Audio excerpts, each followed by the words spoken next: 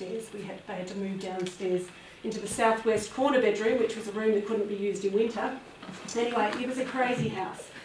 And I quickly realised that it could be, well, I hoped it could be massively improved. And I actually watched an episode of Carbon Cops back in 2007, some of you will remember. Lish Fayer was a presenter of Carbon Cops and a good friend of mine. And I saw a blower door used for the first time, and I thought, that's what I need. This house I bought is leaky, and I need someone to do a blower door test, and then I'll be able to seal up the drafts, and that will make a big difference. So the next day, I went looking for someone to do a blower door test, and realised that the blower door used in a Carbon Cops show was the only blower door being used in residential construction in Australia, and it was down in Victoria. Yeah. So, and that then led me to thermal imaging, and again I realised no one was thermal imaging in the residential space either, and there was clearly great potential to team those two things up. So, long story short, I left a job in the Department of Innovation working in policy to actually go out and be innovative. So this house is the current case study in the Your Home Guide, the federal government's Your Home Guide, which is about to be updated, and my new house is about to become the new ACT case study. But I can talk more about that, but I learned a lot. We achieved incredible improvements with this house. So that was the first test, proving to myself that this stuff can really work. So I mentioned the blower door and the thermal imaging. I also trained, like probably a few here, certainly Peter is, trained as an EER, or an energy rater. So doing thermal performance modelling. And I think the thermal performance modelling tool, the EER rating tool, is actually incredibly powerful. It's grossly misunderstood and underutilised in the Australian housing industry. So it's a tool that I employ with every project. I'll show you a bit more about that. The blower door, the thermal camera. My current house, I'm not going to talk about that tonight because that's not a retrofit, that is a new build. I should point out with the Lighthouse that over half of our work now is renovation work. And so that's when I talk about our work, the major architectural and science integrated approach, the sort of more bigger budget projects. In addition to that work, we do a lot of small-scale retrofit advisory work. And I'll be talking about one of those case studies first, a really small budget retrofit, and then a project where we've actually redesigned, so there's quite an integrated architectural approach as well as the science, but a smaller budget than is typical. So the first case study is one not far from here at all, in Turner. It's an old, I can't remember what year it was built, but it's one of the really old red double brick cottages very close to ANU. And the clients have lived in it for 29 years. They extended it 15 or 20 years ago. I'll show you a floor plan in a minute. But they have suffered again through hot summers and cold winters and had reached the conclusion that the only way for them to be comfortable as they move toward retirement was to actually build a secondary residence in their backyard. So that's the mindset they came to us with. So we initially did a feasibility study, really looking at a secondary residence, but I said, well, if we're going to do this, let's have a look at the existing house too, because I think you might be surprised what we can achieve with the existing house. So let's have a quick look at this story. It's mainly pictures. So this is the block. They're lucky, the relatively long axis of the house has got slightly northeasterly orientation. So this is the street frontage, which is slightly south of west. Classic old cottage. But it had been extended out the back. So that is, you can see north up there. That new living space does have really nice northerly access. But you'll see it also has masses of glazing. So a very large glazing to floor area ratio, which is one of my passions I've been born with. So the original cottage double brick, the extension was a brick veneer. They had double glazed the extension and retrofitted some double glazing to the sitting area and study, or the front room, or the two front rooms in bed one. But it was still extremely uncomfortable. So we humoured them. We wasn't humouring them at this stage. We investigated the options. They did have this lovely space at the back, complicated with an easement and a bit of an angle, but we worked out we could do a really clever small smart house at the back, and we've done quite a few of those. So we investigated that. I won't go into the details of that, and we explained to them how much that would cost and the planning rules that they would have to comply with. So that was something they could have done. But at the same time, I said, let's just, well, first of all, clearly the site had potential for an 8-star house.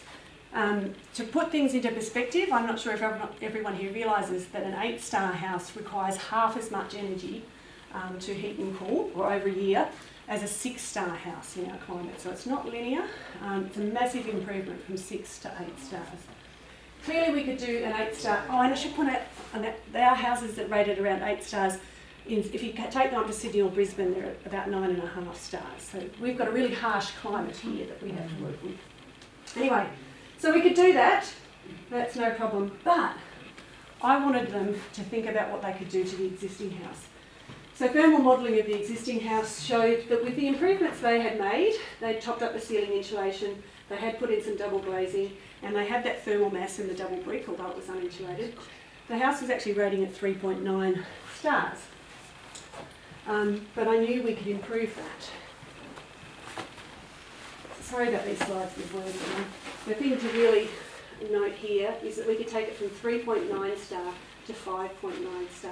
And the things that we focused on were insulating those double brick walls, ensuring all the ceilings were thoroughly insulated, some thorough draft sealing, and reducing the amounts of glazing in that extension out the back, just slightly.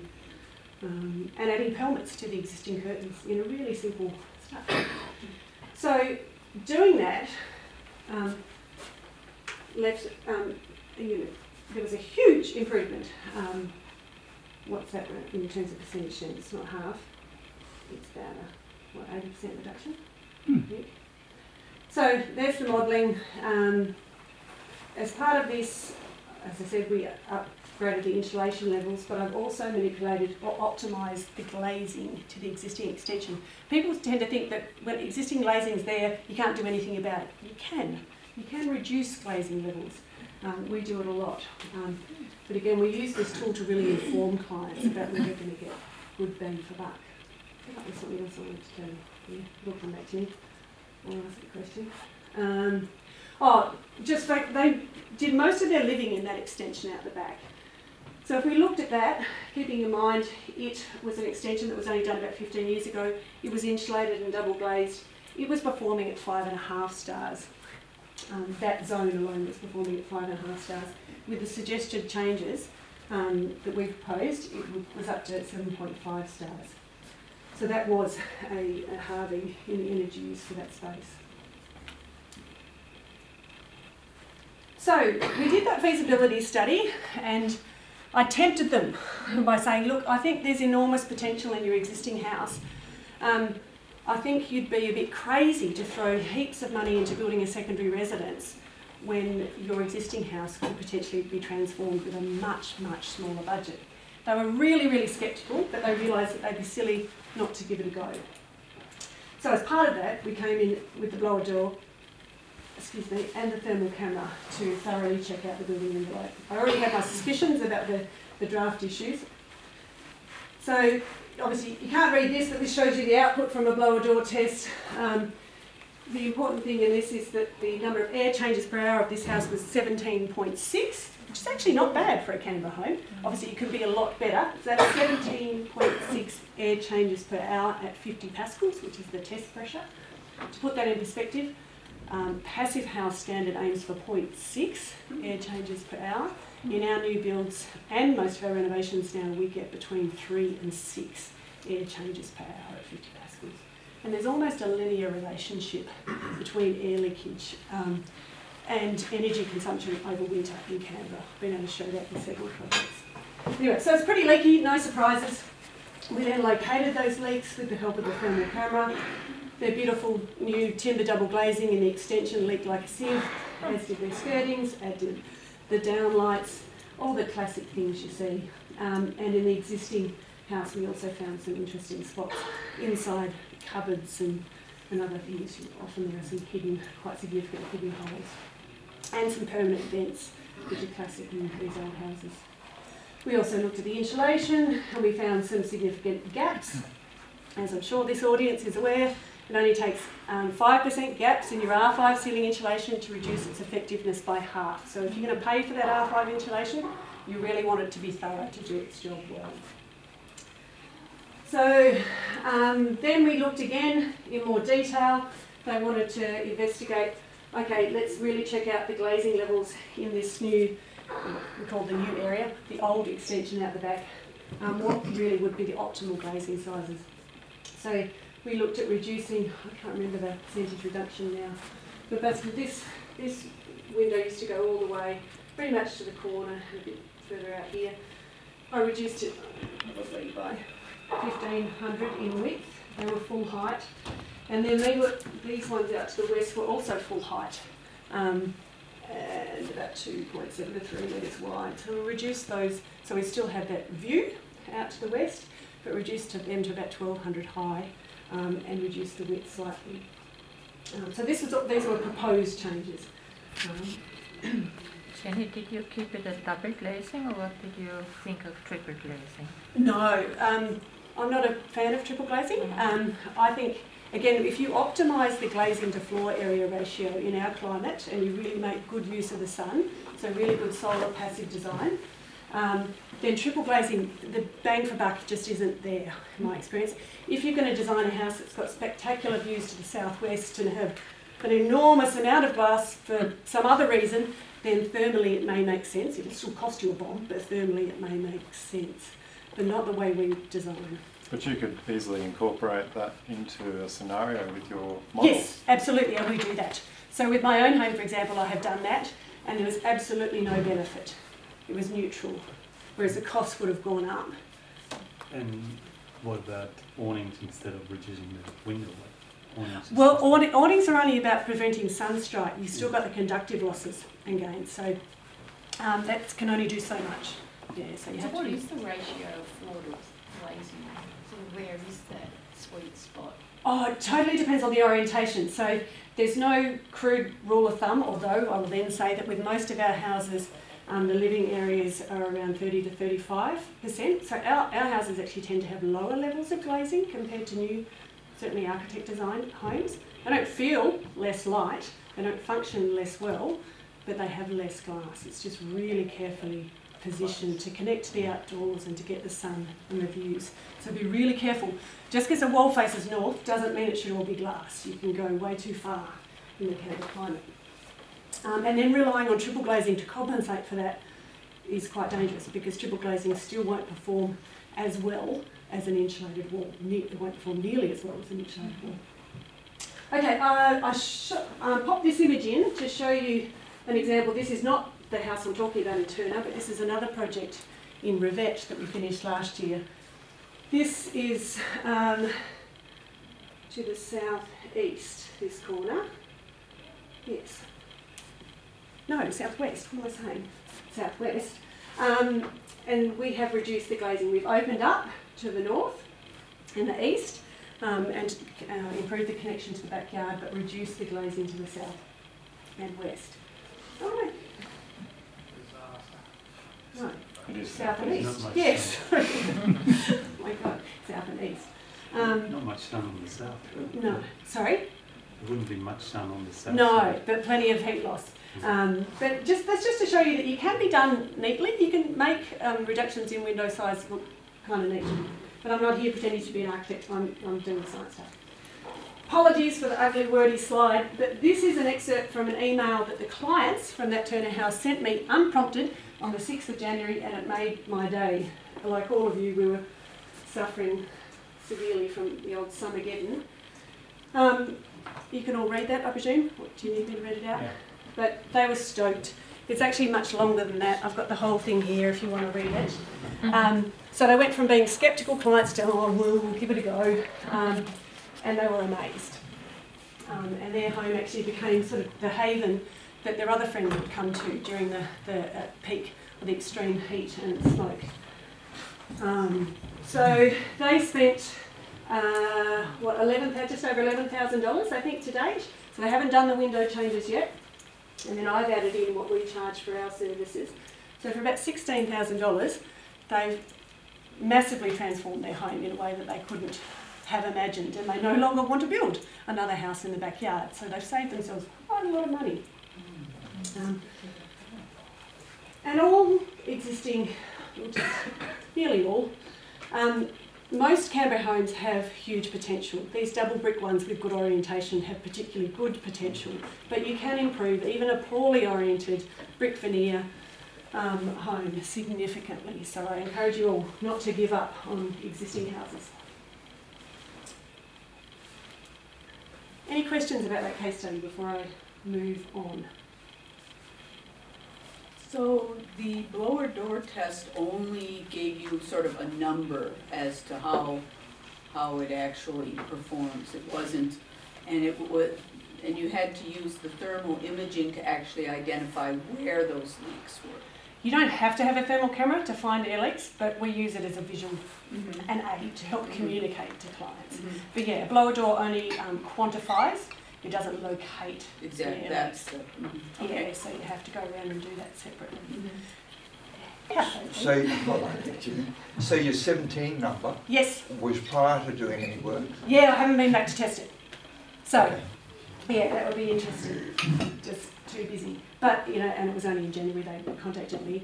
And we actually had lots of people wanting to do air leakage testing while it was really smoky, and I had to explain to people, you don't want me to come and depressurise your house while it's really smoky. Let's wait until the smoke goes away. And so now the blower door is being used quite a lot. But yeah, it would be great. I'll make sure we drop back and check it out. Wasn't it once sorry. a health consideration to have lots of insulation, and they used to have the vents up in the modern houses don't have it, but all the houses I'm involved in do. The permanent vents? The little permanent vents. Yeah, it was all about moisture management, the belief that we had to... The way we construct now and insulate and design for good ventilation. So air tightness, whenever I talk about air tightness, you must know that at the same time we're thinking about ventilation. So you shouldn't be thinking about one without the other. So ventilation is the ability simply to open windows, but as well having good exhaust fans in your bathrooms and your kitchens. And if you get really airtight, having heat recovery ventilation systems. So in our climate, get rid of the permanent vents, but you do want to take a holistic approach to the house. I've got an article in Renew from last year which talks about condensation management, which stresses how all those things interact. Insulation, air tightness, ventilation, condensation, moisture management, all have to be thought of together. It's quite important. But it's not impossible. It's quite easy to do. Yeah. Right. Is window films a viable alternative to retrofitting and double glazing? They're nowhere near as good and get really mixed reviews. My approach is save up for double glazing when it makes sense. We don't always double glaze in retrofit projects, I should say. It doesn't necessarily stack up financially. So these guys haven't, and they may not. It'll be interesting. Sorry, they already had double glazing. They haven't reduced their glazing. But in a lot of our retrofit projects, people don't necessarily double glaze because there are much cheaper options. Improving your window dressings, putting in a pelmet, which could be a piece of cardboard. It doesn't have to be expensive things from curtain and blind shops. Or using bubble wrap. A lot of renters, I work with a lot of renters to help them stay comfortable in houses. So the films just seem to get really mixed reviews and about their hardiness. Have you had experience with them? No. I had a film fitted for a different reason, and people, while they were fitting it, were spruiking the idea of putting a 3M film on to upgrade the performance of the window to close to double glazed. Yeah. Obviously it's a lot cheaper. Yes, it is a lot cheaper. Again, that's the sort of thing you can test in the modelling to see how much thermal bang for buck is it actually going to give you. But I would be stressing it's externally shown first. Sorry, I'm struggling to see where the questions are coming from. The modelling software yes. And the star rating, what were they, please? I use Burrs Pro, so there are 3 different interfaces on top of the one engine that's developed and maintained by CSIRO. And the rating of this, you're asking the rating of this house? Was it NATAS or EER? They are the same thing. Okay. Yeah. So NATAS and EER, there are 3 different softwares that are used in the NATAS EER world. One's called Burst Pro, one's called First Rate, and the other one's called Accurate. And they're just different interfaces that use the same engine. And I use Burst Pro, but yeah, Natto's and EE are the same thing. Okay, so we can come back to this case study, the Turner case study if you like. I thought I'd break things up before I go into the next case study of ours, to point out that a few years ago I did some case study work with the ACT government with low income housing. And this again is to stress that with really small budgets you can have significant impacts. You can download this online. It's a little bit hard to find on the ACT government site. I've got a link from our website. And again, apologies for all the words, but the key results were that we achieved a 22% reduction in energy use in the winter quarter. Most of these projects had a budget between $500 and $5,000, and we achieved significant improvements. And again and again and again, it was the simple draft ceiling that was most cost effective. So it doesn't matter what you do. You and a caulking gun in a house, I assure you, you will get good bang for buck. And Renew did a fantastic article on all the draft sealing, all the caulking agents and draft sealing options just last year, which I often refer people to. Okay, so that's my little break. Oh, and there's lots of stuff on our website too that we put for free. And I won't carry on about Windows too much, but I do have 3 window blogs, which I encourage you all to read if you want to get across some basics of Windows. And our website is now searchable, so you type in Windows, you'll get the 3 blogs. Okay. Oh, and My Efficient Electric Home, another plug. And people here, members of My Efficient Electric Home, here quite a few of you. So it's a free Facebook group. I came on as a volunteer admin a year and a half or so ago. We're now at over 12,000 members. It's where people share information and advice about retrofitting your houses, or new houses, how to optimise their energy efficiency and go all electric. There's a real mix. There's a lot of people who are passionate but not experts, and there's quite a few experts. So you have to sift through, but it is searchable. So it's quite an amazing database of information, and I actually use it quite a lot. Okay, the next case study is a project called Fab-ode House, not just because it's a fabulous abode. The Fab is actually to do with their surname, is Fab-ode. This was a project is a project in Kaleen, and we are really proud of this one. And we had it open for Solar House Day last year, and we are most proud of it because it was a 115 square metre house to start with, and it was a 115 square metre house when we finished with it. And this family had been harangued by their extended family to, why don't you just knock it down, it's diabolical, and it's horrible. It did need a lot of maintenance. It wasn't in great condition, but it had really good potential. And they were very interested in taking a more sustainable approach. So, oh, there it is. So it's the corner site. You can see north. North is directly up. North is through the corner of the house, so the front of the house faces northeast. So a little 1970s rectangular house in Kaleen. These are some before shots. Classic little house, hadn't had much love and attention. The floor plan was very strange. I do have a floor plan coming up, but the rooms, you can see through to the kitchen from a dining space, and then the dining space was completely cut off from the living space, which was actually across the hallway from the entryway, and all the rooms were very, very separate, and it didn't flow or work very well at all. The old kitchen, the original kitchen, and then one of the kids' bedrooms. So we were determined to take a smaller, smarter, sustainable approach. I was saying to some people earlier that we've now switched our language a bit, and we now say clever, comfortable and climate resilient, because this Summergeddon has tipped a heap of extra people over the edge. The people who aren't necessarily concerned about sustainability or energy efficiency so much, but they want to be comfortable, they want to be healthy, and they're concerned about what the future climate is going to be like. So this might be our old mantra. I've actually got a bigger floor plan. Here we go. So beforehand, as I said, the rooms were all very separate. I don't know if you can read it. I've actually got the star ratings of the rooms up there. One of the beautiful things about the EER tool is that it not only gives you a rating for the overall house, but it lets you look at the performance of each zone.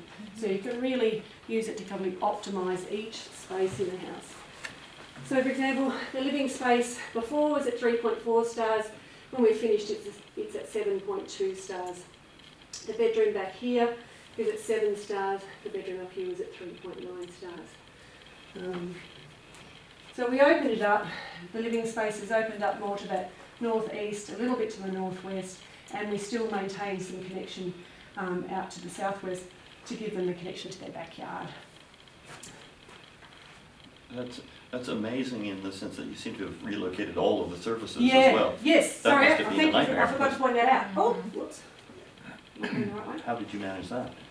It's easy. Right? Yeah, on it is. You know, these days, moving services is not hard, particularly on a suspended timber floor. It's really not. What It about doesn't. on slabs though?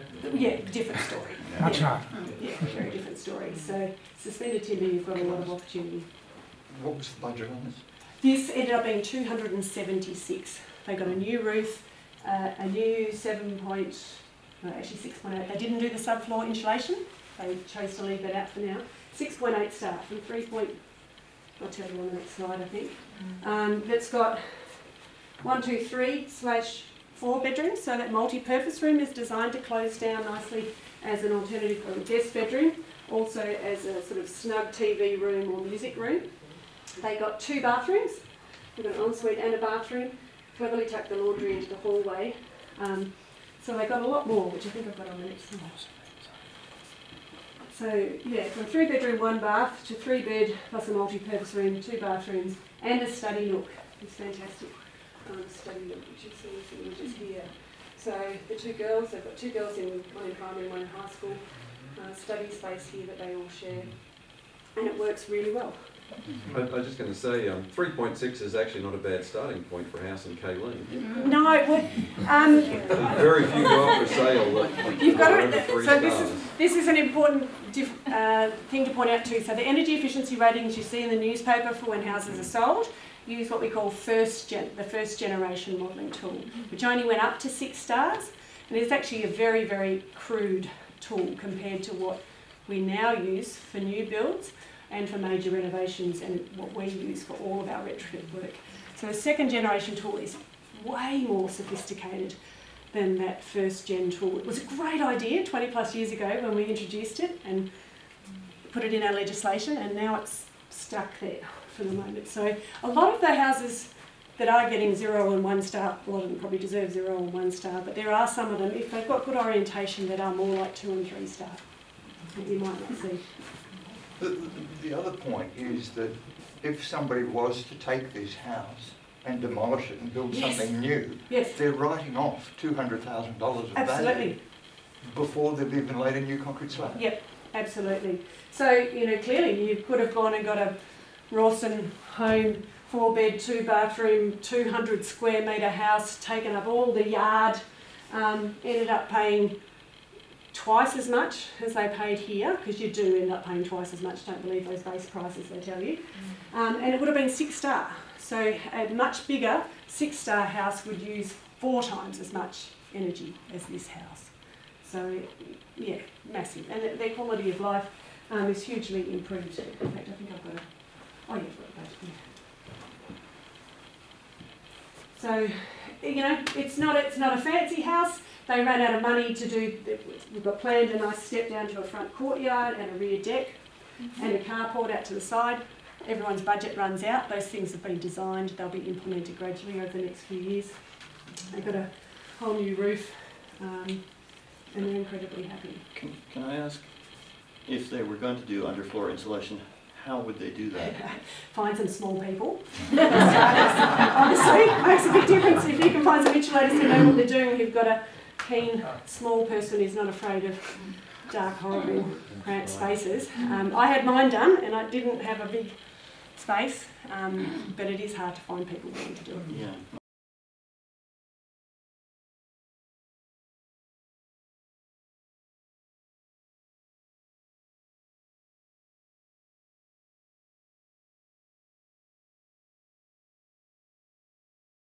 Systems which have quite thick frames and things, these are much finer.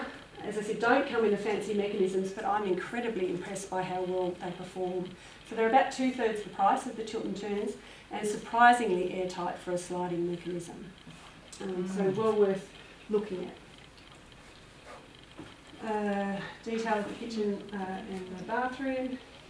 Again, another example where we reduced some existing glazing, so we infilled so that we didn't cop too much that westerly sun, but we got some of that nice northwesterly in winter, particularly when the trees lose their leaves. This is the really early EER modelling. It's flipped around the other way, so north is up here. So this is with the subfloor insulation. It was getting to 7.1 stars. Without it, it's at 6.8. We use ceiling fans throughout in our houses. External shading, simple, again from Bunnings you can get all sorts of external shading devices. Even on my previous architecture award-winning house, I just had some shade cloth systems from Bunnings. There are all sorts of clever ways you can make your house perform quite cheaply. Did I see a hand up? No. Cool. Some shots during construction, making sure there's lots of insulation in the walls and ceiling. So we go out and do visual inspections. Sorry, what do you use there as that insulation? That's the canal, what's it called? Earth wall. Earth wall, that's it. I was going to say wool cell, but it's not wool. It's oh no, it's not. No, so it's not wool, so don't be Plastic sheet. But that's its name. So did you actually take the inside off to insulate it? Yes, believe me, when you move that many rooms, all the internal lining. So all that we kept was the external cladding, which is the bricks, except in spaces where we reduced the glazing area and created a bit more wall. And we kept the roof frame, we kept the wall frames, we kept the timber floor, but all the internal lining was stripped out, so the ceilings and walls were all relined. And there was a new roof as well. Jenny, can I just ask, did you just use this, or did you use this other insulation in between this? I don't know, it's just like a flat roll. No, just this. Yeah, and that's so okay. Again, you can, if you're really into a passive house approach and you want to make sure you get rid of all your thermal bridging, you can do those things. My experience over the last 10 or 12 years is that, again, do those things if you've got the budget to do them, and that's fine. But in terms of thermal bang for buck and working with clients with tight budgets, it doesn't stack up. Okay. So, no, just this. We then check at the end of construction with the thermal camera, and the builders we work with know that we will make them pull up roof sheets. We'll get up in the roof space and make sure any gaps are filled. In this case, there weren't any. And one of the things that we do to reduce the number of gaps is we don't specify a lot of downlights. If we do specify a downlight, everyone's familiar now that you've got the airtight LED downlights. They're all readily available, which you can insulate over. But we just minimise the number of penetrations through the ceiling. So we combine a ceiling fan and a light. Or we have some wall-mounted pelmet lighting. There's all sorts of clever ways you can not put holes in your roof, because holes in your roof cost you a lot of money in Canberra in winter. We did the blower door test, and to my amazement, 2.6 air changes per hour at 50 pascals. By far the tightest renovation we've ever done. But keep in mind, it's a really simple shape. It is a rectangle, so if you're going to get a really good result on a reno, it'll be a rectangle. But it still surprised me. So at that level of air tightness, the clients or the residents actually have to be quite conscious of really managing their moisture. So making sure they run the exhaust fan or leave windows slightly ajar. The great thing about once you've retrofitted your house, it is comfortable so much more of the year that you do have windows open and you remain comfortable. So you use that natural cross ventilation when it's not smoky, but even in the cooler months you often will have windows open. There's only about 3 weeks of the year that I close my bedroom window because we simply warm up the bedroom too much. Just, you may have explained this before, but correct me if you have. But the floor. Yes. Was there a vapour seal under the board? No. Right. So were they corked in some way, or? We laid a floor over the top. Right. We made sure the junction of the floor and the wall. So the floor is actually a replacement floor. Yes. Right. So, well, right. the existing timber floor with a new floor over the top. Right. New flooring over the top. Okay. And with particular attention to the wall and floor junction. That's where most of the leakage happens.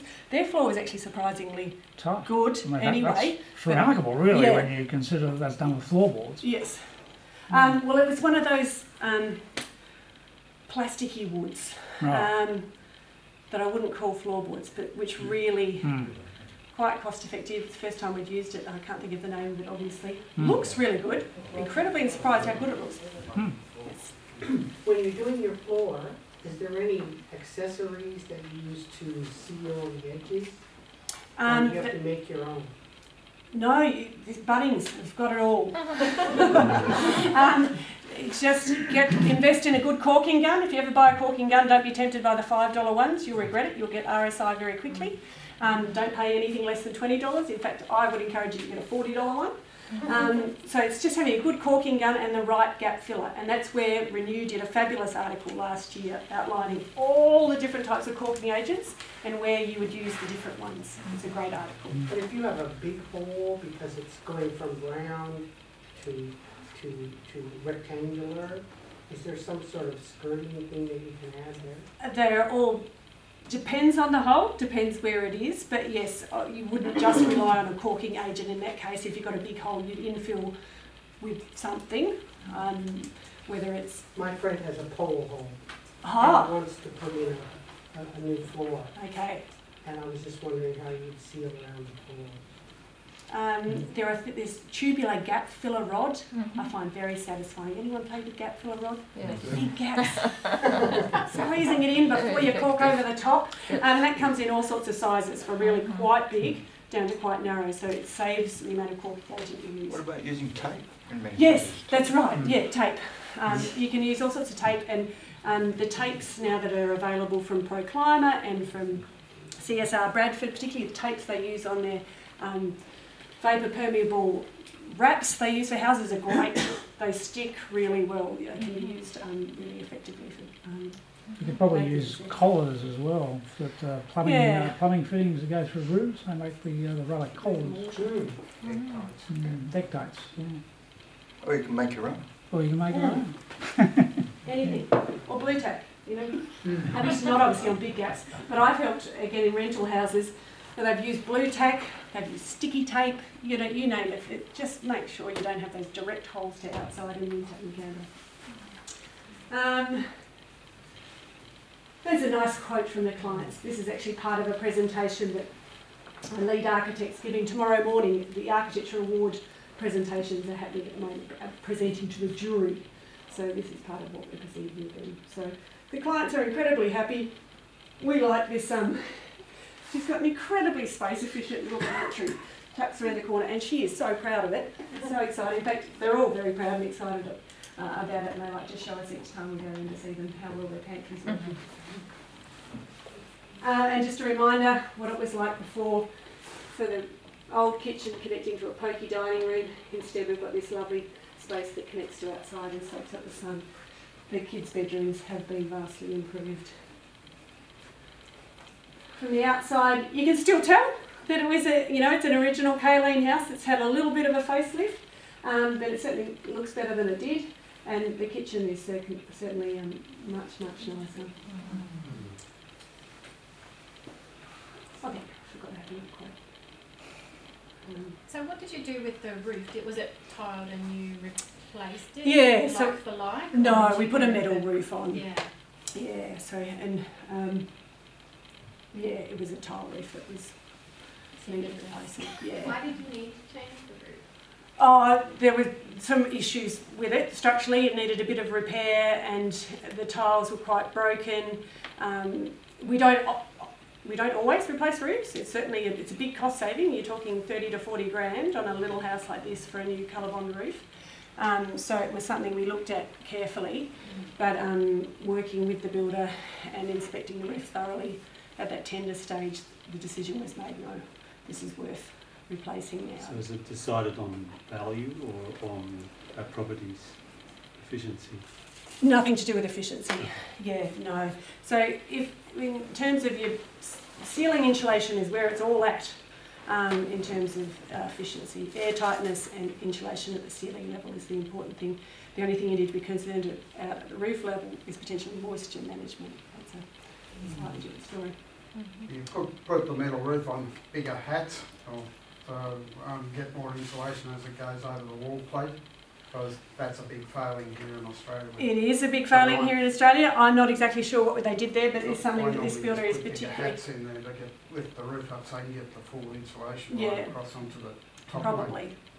Yeah. You know, in places like America and Europe, the roof collapses because of the heat loss through that crushed low insulation. Yeah. It's called an ice dam.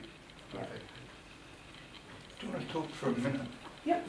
Jenny, about the issue of not only are you reducing the cost of the renovation work and reducing the energy demand by that dwelling, and hence its reduced carbon load, but also you're increasing the value of the house in terms of its real estate into the future. Absolutely. Talk to that. Yeah, we're just judging by the rate at which our phone rings at Lighthouse, there is a massively increasing demand for smaller, smarter, sustainable, climate resilient, comfy, healthy homes. People are getting this, they really get it, and they're not going to lose out, they're going to win big time if they ever do sell and move on. Too many people are still convinced by real estate agents that bigger is better and that more square meterage is what you need. Probably not people in this audience, I'm preaching to the converted. But there are enough people in Canberra for houses like this to generate a lot of interest. And we've only had 3 of our projects ever sell, and that's in our jigsaw housing to Lighthouse time. And they all sold at 17% above market value, which is way above what they were valued at, and hotly contested auctions. And people often contact us saying, are there any for sale? Or they think we're developers, and I say, sorry, I'm not a developer. So, yes, these places are only going to be in higher and higher. It'd be interesting to flash up, the last few years of electricity bill as you're selling it. Yeah. And then whoever, prospective buyers could then go home and look at theirs and go, oh, gee. Yeah, absolutely. Did that answer that? Did they put solar on the roof? Or? No, their budget ran out. So, and that's the approach we take too, that if you've got a limited budget, let's reduce the amount of electricity you need. We all know solar's continuing to come down in price. They can save up for that and get that later. Maybe they'll even be able to get the battery in a few years' time as well. But it's not. It's lower on our list. We work on the building envelope first. Most of our clients do. And did you suggest a builder, or did they find a builder? No, we suggested a builder. We've got a group of builders with no financial connection to them, but they're builders that we know that get what we do, and we're increasingly working with more builders because there's a lot of builders who are really interested in this space and are genuinely motivated to do the right thing. Of course, there's plenty who aren't. We all hear about them, but no, we worked with a particular builder. Rory Taylor from In-Depth Building Solutions, I'm not afraid to say, is great at small scale reno work and bigger scale reno work. Anything else? I'm not sure. So you didn't use permits there, whereas before you recommended permits? Sorry? Permits over the... Yes, they've chosen to go. They got a deal from a friend on their window dressings, and they're not great window dressings. Yeah. We've chatted about that. Okay. I know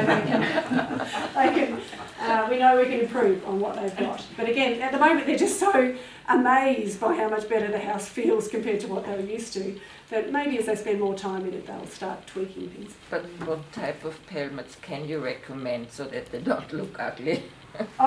Cardboard. Okay. Cardboard's your friend, honestly. There are all sorts of, depending on the mechanism, but there are all sorts of clever ways. All you want to do is have something go from the arc across to the rod on which the window dressing hangs, and depending on the mechanism that can make it a bit trickier. But yeah, a piece of cardboard can often do the trick. And that's what the people in Turner, well, no, they actually ended up going with Pelmate. They went for something fancier.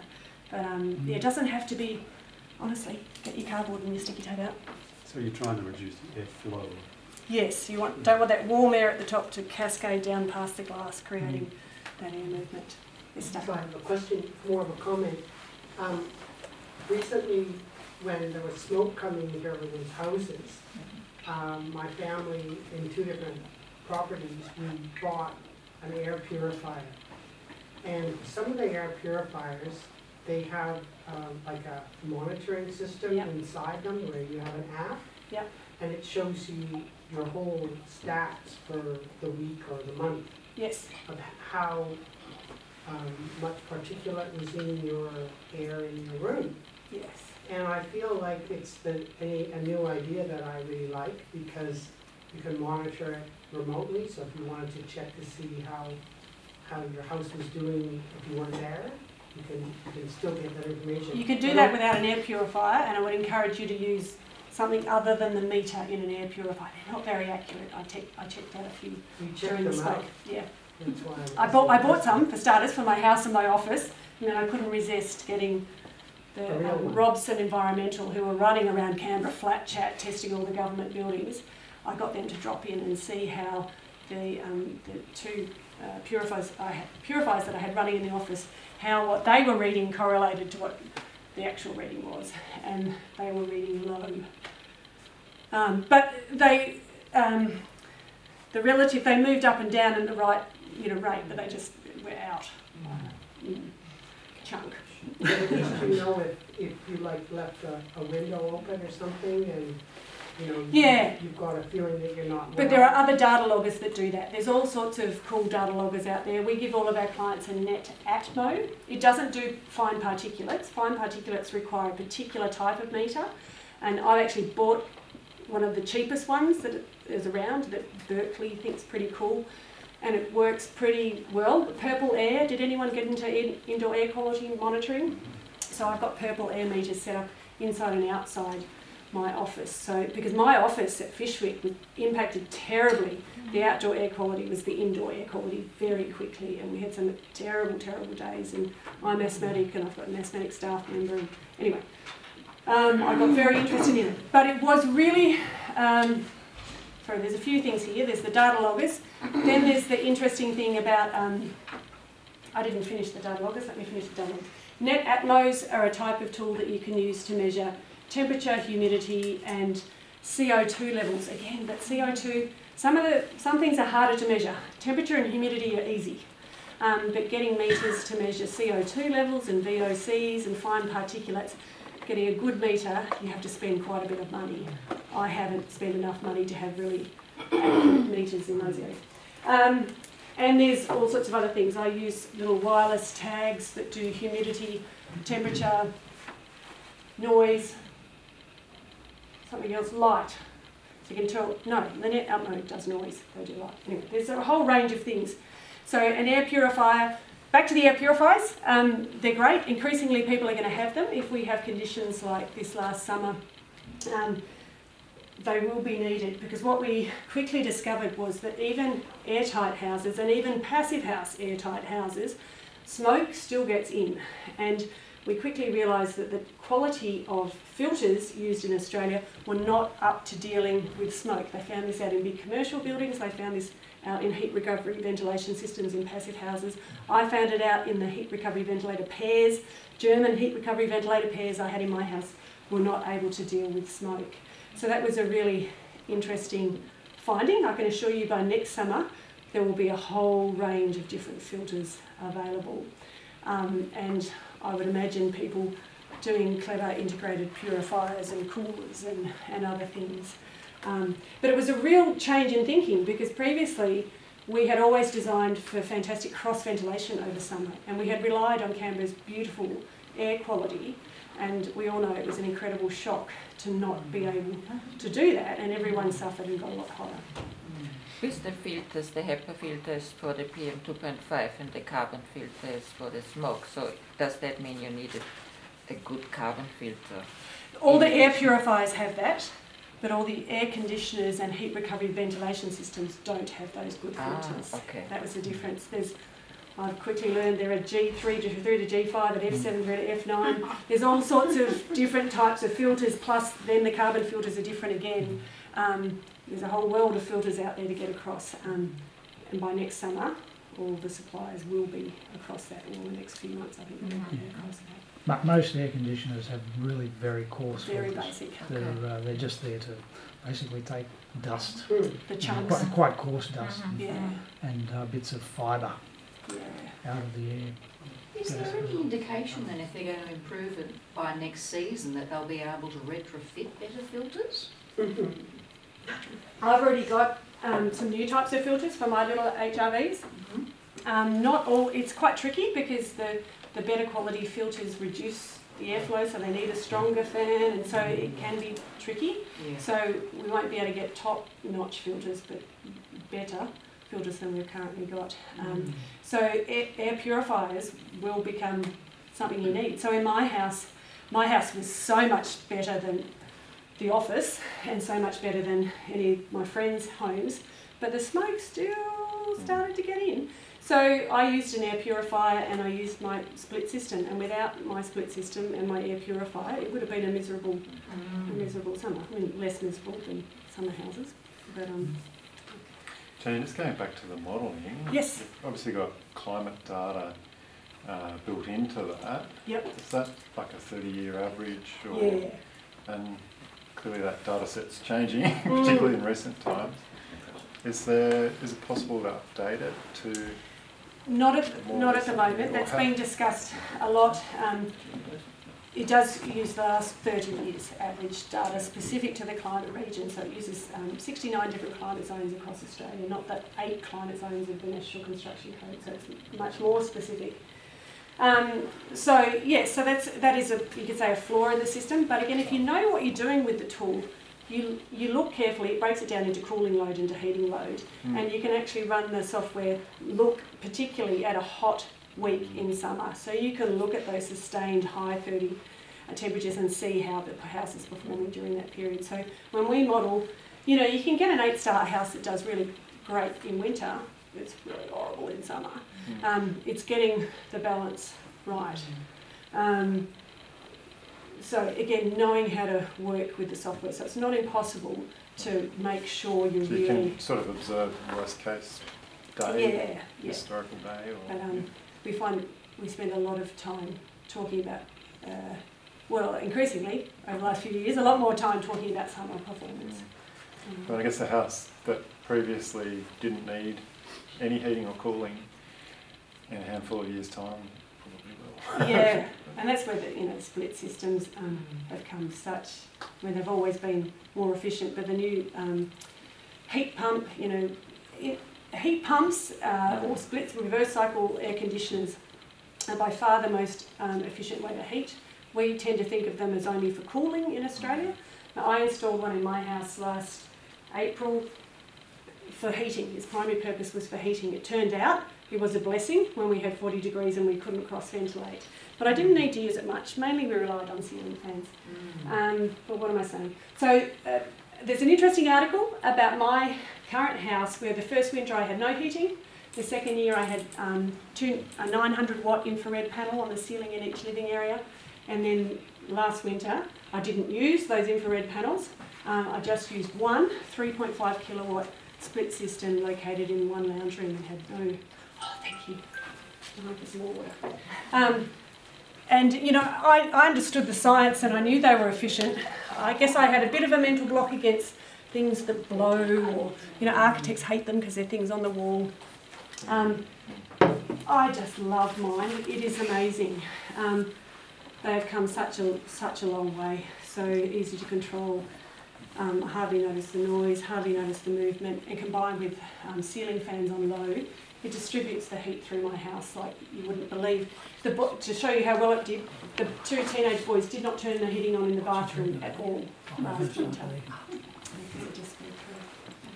One of the issues with them is that their coefficient of performance falls off quite markedly as temperature rises. So in extreme heat condition, if a poorly performing house is relying on a split system, yes. As maximum temperatures in heat waves rises, yep. Those houses will encounter difficulties. Absolutely. So yeah, particularly older split systems in poorly performing houses, yes, are going to struggle. My new system in the new house is going just fine. Yeah. I've set up a microspray to spray water. Fantastic. And I'm a retired power engineer, so Excellent. It only comes on when the That's great. Running. Yep. We often we have that put that tip up every summer. Oh, it's for summertime, that one. The whole day, or what time? No, it's only when the connect or the fan, the outdoor fan is running. Yeah. It flicks a switch, and that Brilliant. switch does a solenoid which does the water to the microspray. Wow. Is it Very cool. No, it's the outside. Yeah. What was the approach for the... Sounds like I'll come back, yep. Just got to ask, what was the approach for heating and cooling in the 2 houses you've covered today? In this one, we turn in we'll go back to the Turner one. They already have a split system in the extension, but they admitted they hadn't cleaned the filters off for quite a long time. So they're quite amazed how effectively that now works, now that they've cleaned the filters. They did have a wood heater as well. I can't wait for them to go through this winter because I don't think they'll use the wood heater. I think they'll use their split system that's now had its filters cleaned and then, the room improved. I think will just work beautifully. In the front rooms, I think they've got column oil heaters that they move around. With the double brick now insulated, and because it does soak up a lot of lovely morning sun, those rooms are going to be a lot more comfortable. So they'll require very little, sorry, I'm just remembering the question was from, very little additional heating. So we haven't retrofitted any heating and cooling. They're waiting to see how it goes. And that's something I recommend to a lot of people is you'll be amazed how much better the house will perform. Go through the seasons and see how comfy it is. Often an electric blanket isn't enough you need in the bedroom. We've got a 1970s brick veneer townhouse built on it. Yep. Built on timber, not on a slab. And I think its rating was ER1 when we bought it. And we're trying to upgrade it, but one thing I'm thinking of in the future is to blow in insulation into the cavities. Yep. Is that something you suggest or recommend? Yes, yeah. So when we're not, in this case, because we took all the internal plasterboard down, we put the bats in, but oftentimes we don't. We don't take off all the lining and move all the walls unless we really have to, or we think it's worthwhile. So yes, we do. I use a lot of a product called Insure Block, which is recycled polystyrene cubes. I tested it on several houses before including my own. It flows in really well and it interlocks and it's quite stable. But there are other blow-in options. Alexander Watson has got a new product, Superfill, I think it's called.